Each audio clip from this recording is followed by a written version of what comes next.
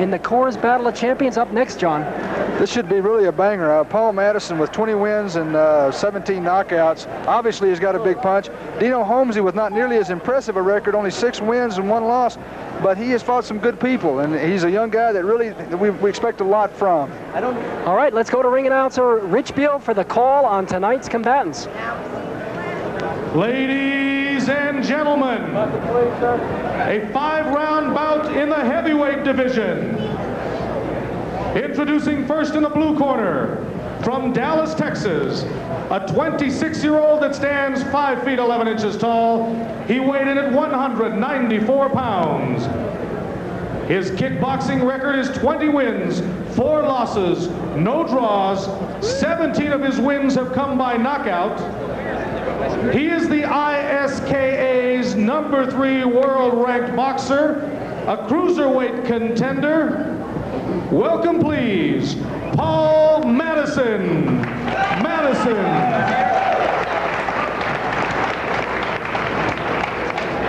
And in the red corner, from Phoenix, Arizona, he's 29 years old.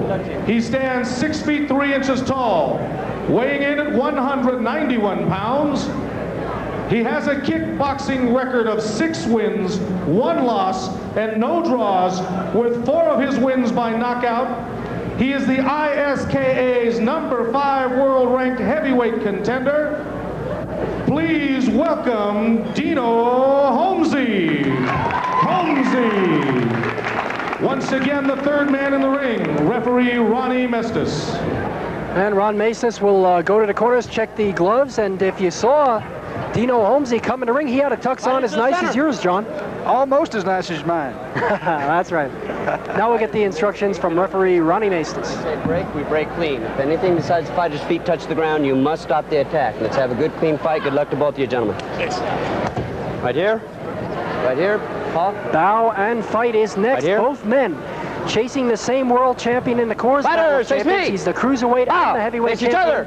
Bow. Ready. Dino Homsey on the right of your screen. He's the taller fighter by 4 inches. Paul Madison on the attack right now. Both men short. All the techniques. Right hand by Homsey over the top. Flush on the jaw. Homsey's looking impressive. That reach advantage might really turn out to be a big advantage for him, although with 17 knockouts to his credit, Paul Madison knows how to put him to sleep. Madison is a cool customer. A slip as Madison went up in the air and lost his balance. Madison, a cool customer. He was hit right off the bat, but you can't see it in his eyes. He looks totally unruffled. He's still attacking. Homsey takes a left hand. Madison slips down. Take down. You know, Madison is a more natural cruiserweight. That's the division in which he's ranked. He came in here because he wanted to show that he can fight as a heavyweight. He'd like a shot at Dennis Alexio. That's his goal, as of course is Dino Homsey's. Homsey so far mixing his attack between the body and the head. Homsey lifts that leg up. No damage done. Madison closes. Left hook lands. Watch the holding. Jump kick inside. Both men jump. That's something that you do not see real often, is a jump front kick out of a clinch like that. That's something that's very surprising, and Homsey has caught Madison with it on 2 occasions already. It's a very unorthodox type of a technique, but he's had it successful. Dino Homsey showing great agility for a heavyweight, 195-pounder, 6'3". When he knocked out Sal Narvaez, local hero in Laredo, Texas, he used the jump spinning back kick. Now Madison getting the better of the exchanges inside. Homsey might better want to use his reach, John. The only mistake I can see so far that Homsey might be making is that he is carrying his hands low. Madison hits real hard. Madison gets in there and gets a good shot on the chin. Homsey might be in for a short evening.